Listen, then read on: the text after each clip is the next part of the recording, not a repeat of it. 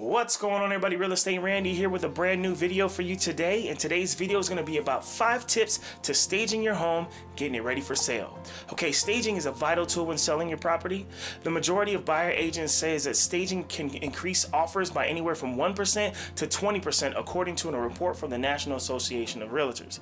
So for example, a home that's listed for $400,000, that could mean up to $80,000 more in your pocket. Now, do you want to know how to market your property better or potentially fetch a higher sales price? Well, keep these staging tips in mind. Tip number 1, focus on important rooms. If you don't have time or want to spend enough money to stage the whole entire house, focus your efforts on these important rooms.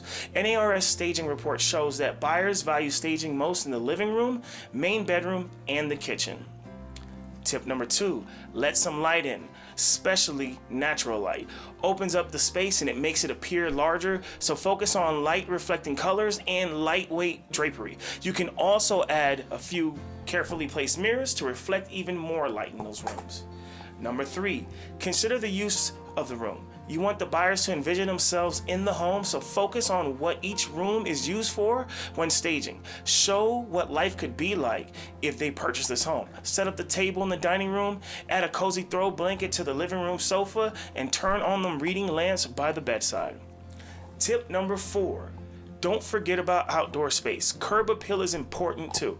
Spend time arranging your front door and porch, cleaning up the yard, and making your home look more welcoming and inviting. Last but not least, keep it simple.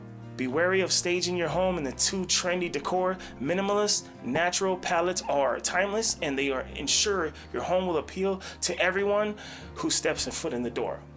As always, I hope these tips help.